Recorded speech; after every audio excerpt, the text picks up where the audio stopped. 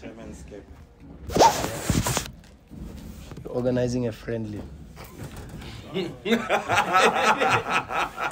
not with this one. Black poison and. Not worried. We're I was saying it, okay. No, it's warriors against black poison, please. Okay. Not here. No. No, here, no. No, here, no. No, the Sekhukhune friendly to play. Yeah. No. I don't want to tell those boys to just be academic. We'll live stream it, Pascal. Thank you, Coach, and Thank you. congratulations on the win. Congratulations. And setting records. Just your perspective on the 90 minutes. Yeah, congratulations to the team. Congratulations, so proud of the players today. Really, very, very, very proud of the players today.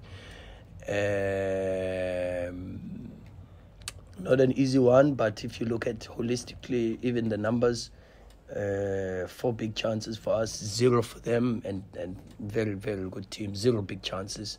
We gave them nothing. In the attempts to block our build-up, they tried 13 times, nothing came off.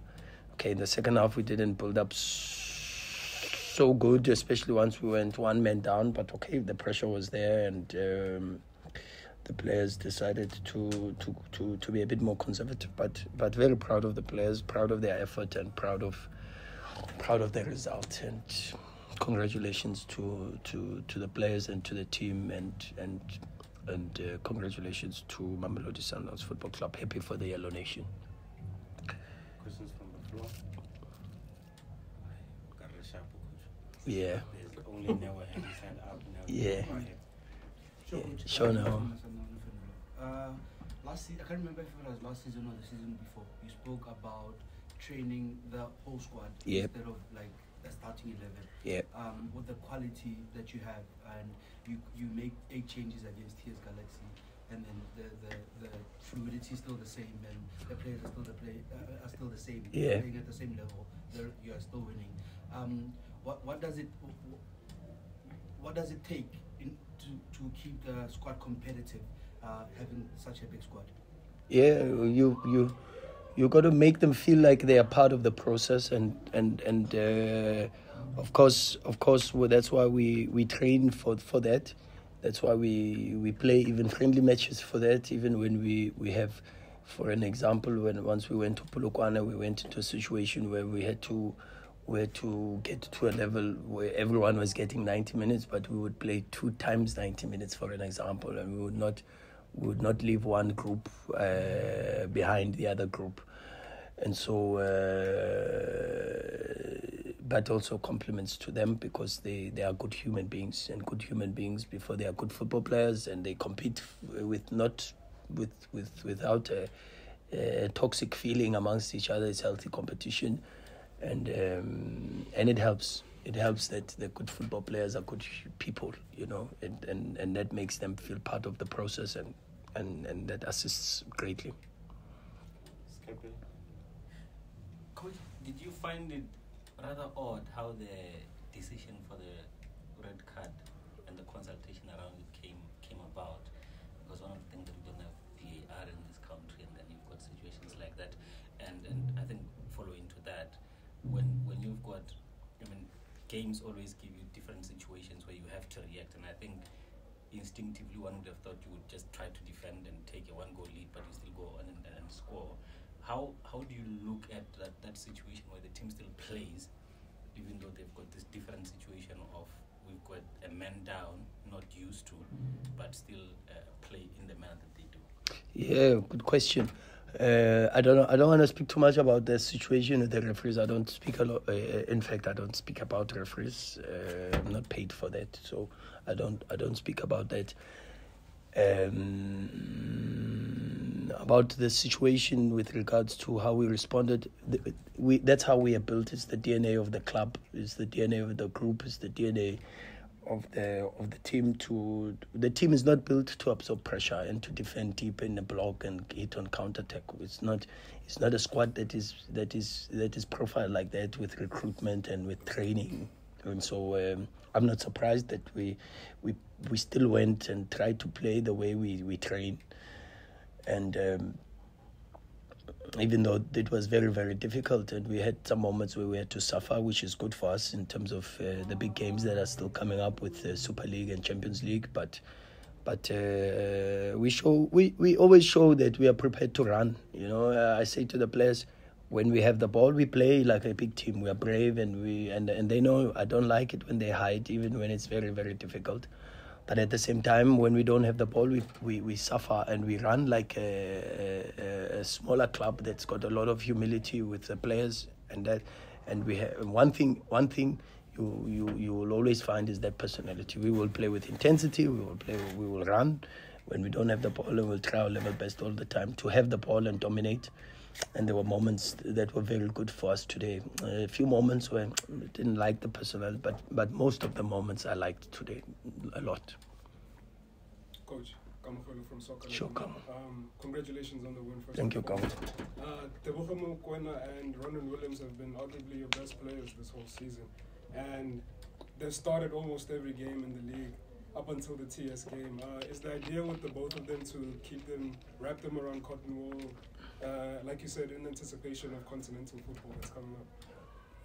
I wish I could say wrap them with cotton wool, but the long and short of it is that yes, it's just rotation and giving others a fair chance also, which is and I think they've done very, very well. AJ has been superb in the last two games.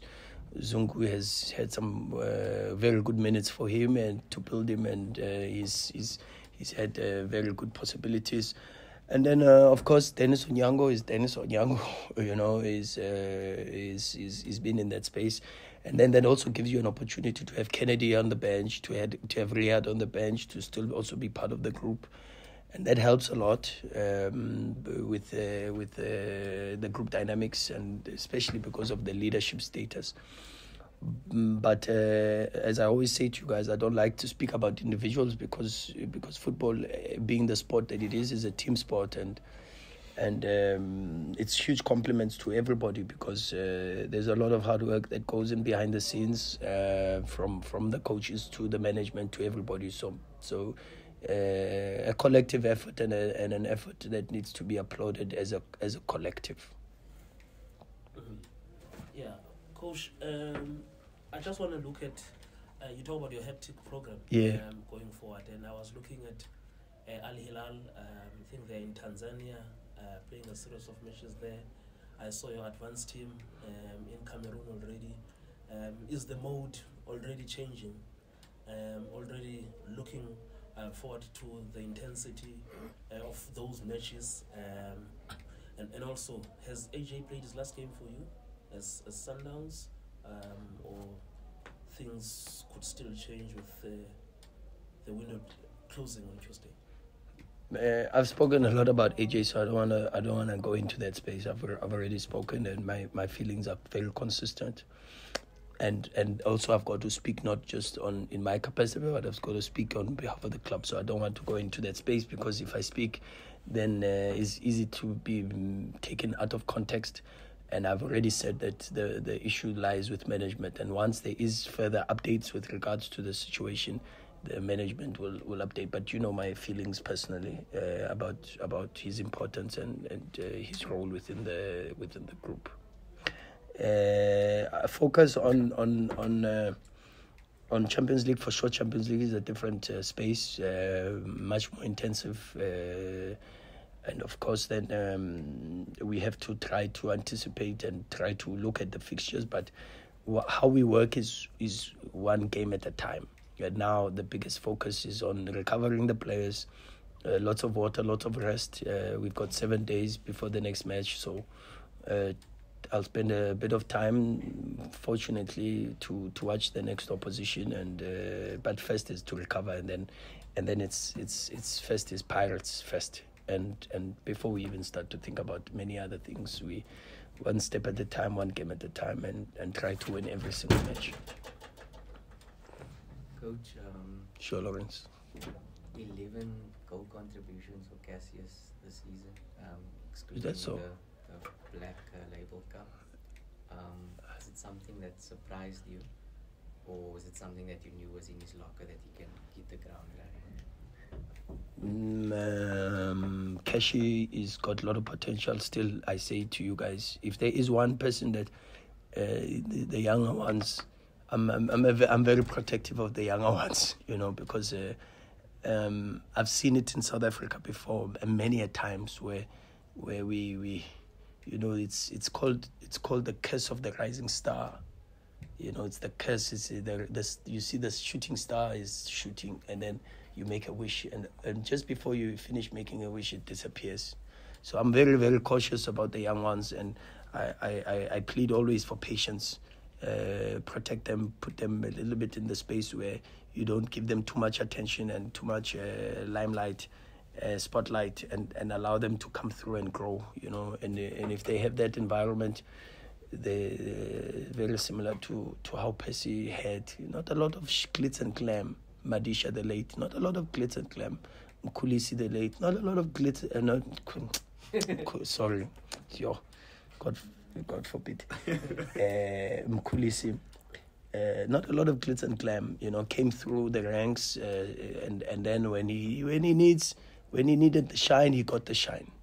But still be very careful with Cassius, because there's a lot to improve. You saw it even now when he plays, and he played against Jima and Cardoso. And he has to play now, because we are one man short. He has to play more for the space in front, because the block is a little bit deeper, and then he's got to link up and hold up the play and wait for the players to move a little bit closer. He struggles still with that. So there's so much to improve for Cassius, but we will get there. We'll get there. Can we have the last 3 questions, Karabo? Last 3. Okay. Yes. Yeah. Good evening, Coach. Sure, Karab. Congratulations on the victory. Thank you. Coach, Congratulations to the team. There was a lot of noise midweek in regards to fair play, this and that. I also had an opportunity, in regards to that, to speak to your former coach that you worked with, 3-time Champions League winner. And he spoke glowingly about you. You don't sleep, the hard work that you put in, the player development and so forth. How does it make you feel that, albeit people say financial fair play, but the man that's achieved so much still speaks so highly of you? Yeah, I can only speak in glowing terms. I know South Africa would love for it to be a spicy relationship with, but people don't know. I consider Coach Pitso not just a mentor, but a father figure for sure. And because he played with my father, he did. They shared the pitch. He's a very close family friend. He's a Sundowns man. He's done so much for this football club, and regarded as, for sure and rightfully so, as an icon, and will go into the books of this club as that. And the contribution he's made I was listening to Arteta speak about Pep, and I could speak and go on and run out of superlatives, because he's taught me a lot, and for that I will always be extremely grateful for the support and the education that he's embedded into my career, and I'm only humbled that he can say what he says, but he knows also the influence that is imparted into my career, and for that I will always be grateful. A lot of emotions, Coach. Is it that deep? Yeah, well, it has to be, because I don't think I would be where I am today without the role that he's played, for sure. So he knows that, though. People have to be given their flowers while they still can receive them, and he knows that. I don't shy away from telling him. And as I say, a lot of people would love it to be spicy, but it's far from that. Very, very far from that. Can it be one question each? Because I see more hands coming up. Okay. Thank you. Congratulations, Coach. Great shift. Thanks, Rhulani. Sifiso. Yeah. Is it gonna give you a headache when Modiba comes back there, or you wanna keep him just there? Good headache, very good. It's a few moments were also at Sfiso, what I like is I speak before, and when I say to you, a few moments where Sfiso thinks and you see when we went to a back three, he's very comfortable because he has a lateral centre half to cover the space behind. So when I spoke about Sifiso's evolution in terms of playing in a back four, a lot of people but you see it sometimes even on the pitch. You know, he controls the space in front, especially in possession. The space in front much better than he controls the space behind, but that's because of the playing 4 or 5 seasons in a back three with a wing back sort of role. But a lot of work. Lot of work still to be done, but the past 2 games he's been very good, Sifiso, very good, but so has the team. You know, I've liked the performance of the team the last 2 games, I must tell you, and the personality has been good, the usage of the ball has been good, and the press has been good, the build-up schemes have been good. And the willingness to want to play, the energy, you know. So when you speak of Sifiso, you can speak of almost all these players that have played the last 2 games, because they've put their hand up and they've provided us with very good, healthy competition. Okay, Davis, Kepet, and Kens. Coach, midweek I saw on the bench you had the boy Carlsen. Yep.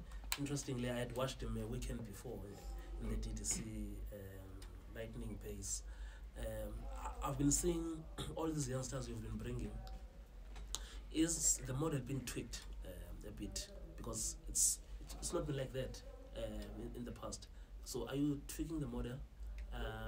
And also, One question. Still within that, because normally also you send your players out, especially those coming from down there. But with Mamelodi, it's been different. Straight to the team. Yeah, Jerome has got a bright, again, same with Cassius. And maybe it's also because of my background as a youth coach, you know, having spent a lot of time at Platinum Stars with the likes of Dina Ndlovu, for an example, with the youth. Being at Mamelodi Sundowns with the youth, and even when I was at my former club, and we had players like Thabiso Monyane, for an example, coming through.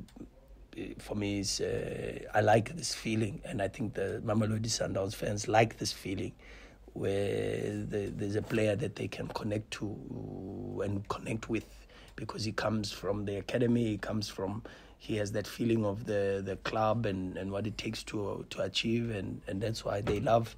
The Yellow Nation loves Kulisi, they love Pesitao. They'll always have that relationship with him, and these players have this connection, you know, with the supporters, because they come from the youth within the structures. But when you speak about these players, you cannot then also turn a blind eye to the hard work that's being done in the academy and in the development structures by David Notwane, Surprise Muriri, Godfrey Sapula, Sean Bishop, and the likes. Sam Mbata also, with a lot of experience with working with youth and producing very good players, and so, but also very calm, because we are trying to teach Jerome a lot of things. So it needs a bit of time and patience, but it's gonna come. We have to do more in terms of giving opportunities to these kids. It's important, very important. Not just as I say for the supporters, but also for the returning investment for the club. The club puts a lot of resources into that space. And so when a lot of people are going out to look for players, the first for us is to start there. And maybe, as I said, it's because I'm victim of my past, you know. I'm as a youth coach, and for sure I try to start within the club structures first. Coach, when you look at not just your performances, but how you are being pushed or not in certain matches in the PSL, and you said you don't want to talk about the games that you play in the Champions League, but you've got Pirates, yes, but now you must start thinking with your own metrics, where are you in as far as competing in the Champions League for different, demands of that space. Where would you say the PSL has put you this season for that kind of a challenge? We'll only know once we go to it, once we start going. But the PSL is extremely competitive. Sometimes you win games and people think it's a God-given right to win games. It's very difficult to win games in the PSL. It's very, very difficult. And you only have to look at why others are not doing what we are doing. It's because it's very difficult, because otherwise everybody would do it. It's not easy, and that's why I sit here and I say compliments to the players. The game belongs to the players, and I applaud them all the time. But it's not because I've got nothing else to say. It is because it's genuinely well deserved praise. If you look at a lot of teams, Real Madrid to go to a different level needed a Barca. Bayern needed a Dortmund at times to push them. And you go, Man City needed a Liverpool, without a rival going extremely intense with you.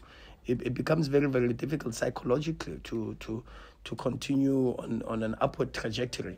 But this group of players, we come every day. We work very, very hard for every single action, from videos to corrections, to opposition analysis, to training, where every ball counts and every training session matters and every action on the pitch matters. And to have that is that demand is not easier. Is not easy, and we should not because it happens. It should not be embedded in under no circumstances for people to perceive it as a God-given right or very, very easy. It's incredible what this group of players continues to do every single day. It's incredible, and they deserve even more praise than they get. Because because they are doing it, we think easy, but it's very difficult. But on your metrics, what are you seeing? On the metrics, no. Well, we are in line with. What you don't know, Skepe, is that we compare ourselves with the best in the world, and we are in line there. 2 weeks ago, I got a report from I won't mention the name, but a European-based analyst that I had asked a friend of mine to do analysis of the team, and he looked at the team. He cut it down into different parts and the set pieces and everything, and the report, you will see the numbers they compare with the best in the world, and that's what we try to do. Because that's the space we try to compete with Champions League, with Club World Cup, with the Super League. That's the space we have to be in, and hence, as I say, very proud of the players and incredible effort from the boys. Last question. Thanks, Shubs. Coach Thanks. from the Sundowns blog. With today being the president's birthday, this year being the 20th year since he obtained 20 years. Yeah, 20 Time years, flies. Yeah, because he bought 51% stake in 2003. Coach, well, what do you have to say? I know you've said so much about the President Motsepe, but when you look at this team, the type of investment that the Motsepe family has made into this team, not only in terms of like signing players from outside, but you just spoke of the development. I mean, you won the Motsepe Cup to winning a Champions League as assistant coach, being the youngest coach in the country to win a league as a head coach as well. Signing a player like Mshishi at age 20 from Vardos, about to turn 21, and you can argue to say he's the face of the league right now, to developing players like Cassius, players like Percy. With all that's been said, when you look at the type of investment he's made and his, we can say 20-year stint in South African football, what more do you say about this man and the impact he's had on football in the nation?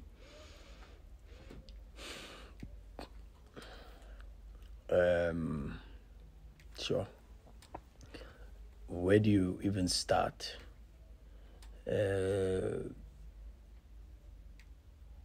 I think first is we are very fortunate, and we don't know how fortunate we are to have an individual like Dr. Patrice Motsepe.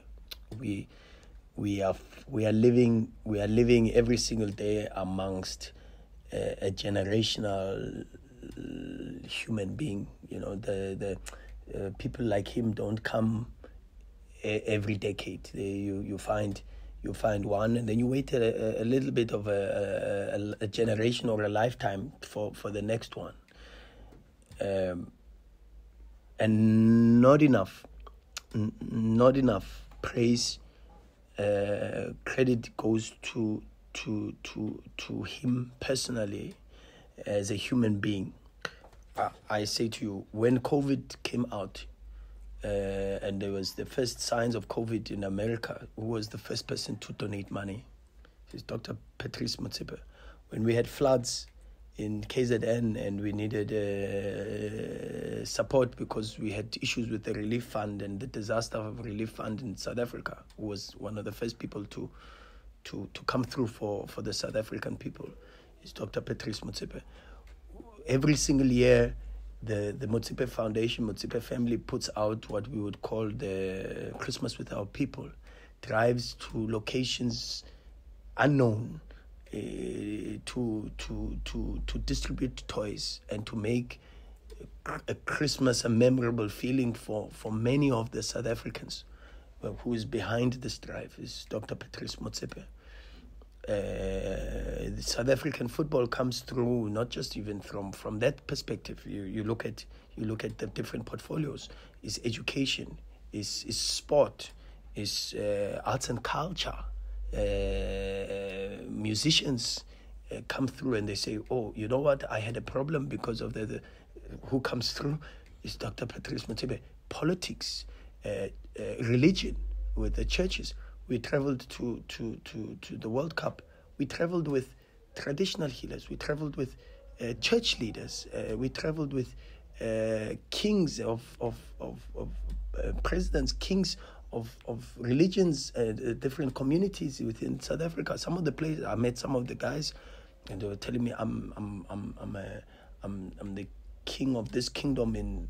I've never heard of some of these places, but who is behind all of this is Dr. Patrice Motsepe. The South African football is in a space where, for sure, there's a lot of hard work that was done by, and a lot of credit needs to go to Dr. Khoza, Dr. Kaiser Mutawung for the incredible work that they've done with South African football and to put it at the level that it is at. But the life beat and the pulse at the moment is without the Motsepe Foundation, for sure. If you look, PSL, with regards to the clubs, you talk whatever you want to talk about financial fair play. It's not. I go to Valdos and take mshishi. You don't pick mshishi. You pay for mshishi. Yeah, you don't go to Bloemfontein Celtics and pick Neo Mayema. You pay for Neo Mayema, and there's a recipient of the funds, and those funds then go into generating some form of income to financially assist the clubs to stay afloat. Where's that coming from? It comes from the generosity of Dr. Patrice Motsepe as the leader and the father of the Motsepe Foundation. And so when you look at that, you look at the PSL, you look at the National First Division. What's it called? It's called the Motsepe Foundation League now. Who's behind that? When all the other businesses were saying, no, don't touch football at the moment because financially we're not in that space. Who came out? Is Dr. Patrice Motsepe. Dr. Khoza said it even himself, not me. I didn't say it, and I'm not blowing his horn, but Dr. Ivan Khoza said it himself. He said it took one phone call. And he said, yep, go ahead and let's do this thing. And he resuscitated the National First Division. And you go to SAFA, who's the major financial support, who provides the major financial support is Dr. Patrice Motsepe. So you have K. Motsepe. the competition for SASFA and the schools competitions. Who's behind it? The Motsepe Foundation. Who's behind that? It's Dr. Patrice Motsepe. Where in the world you find a family? Where in the world? In the world, you go. I watch football. I read about football. I read a lot of autobiographies. Where in the world you find such a man? I can only think of the Medici family. Not even they come to that level. No, so it's true. It's that not even they come to that level. So I say to you guys, when you write these things, also write about people who make these contributions, because these human beings are people that come once in our lifetime. They come once in our lifetime. And they need to be appreciated because they are human too. And we all forget sometimes that Dr. Patrice Motsepe is human too. And every human being wants to feel valued. It's a Maslow's hierarchy of needs. Every human being wants to feel loved and appreciated. And so South Africans, we are privileged. We sit with a person that is the leader of CAF, the president of CAF. He's South African. Contributes on the continent. 100% wide range influence, incredible. So I don't have enough words, and I don't think I'm gifted in that. But my plea is to, of course, for sure, first is to say happy birthday on behalf of the team and the players. But for sure, my only plea is just show a little bit of respect and appreciation. He deserves it. It's not you doing it because you like him or you don't like him. He deserves it, and give him his flowers so that you inspire the next generation or the next leader of a family that's going to have some form of financial capacity to be able to help others and to give out, because this country is crying out for a little bit more kindness, a little bit more of human beings like Dr. Patrice who are very selfless in their deeds. This country is crying out for that. We may look and we say, we all live our own lives, and today's society is very much like that. Today's society is very much me by myself, and I take care and I mind my own business. But that's not how culturally, as a people and as Africans, we were raised. I used to grow up, and when we didn't have sugar, my grand would say, "Go next door, you'll get sugar." Batu boot. The thing. And that's how. But what has happened to today's society? So the people that still uphold the values of honesty, integrity, selflessness, other people first. So many of these loyalty, so many of these values that you don't find in today's society. The people that still uphold and who we are still fortunate to watch and see them uphold these values are people that still need to be put here, and we have to, because this is my parting shot. Biblically, Kens, no great man elected himself or was elected by others. There's one thing Jacob Zuma used to say. And he used to say this thing, and he would quote kings. He would say, when you're not happy with me, you pray for me as the leader. Because there's an anointing. Leaders don't, it's not a democratic process. When there's leaders, it's not by there's God's hand. You are ordained, you're chosen, and we are fortunate enough to live amongst a man that's chosen by God to lead us and to show us that greatness as black people is possible, and we should appreciate that. Coach Kisa is saying we have another celebrant in the team in the form of Doza, yeah. The most decorated kid man and one of the longest as Seville, members of the team. Just a word about him from your side. No, I've been fortunate to work with a lot of people, backroom staff, support staff, but incredible human being. He stands amongst one of the most hardest working that I know. We celebrated his day, we sang for him, but also he will go down into the books of this football club for sure as a loyal and diligent servant, and we wish him many more returns. Thank you guys. Thank you.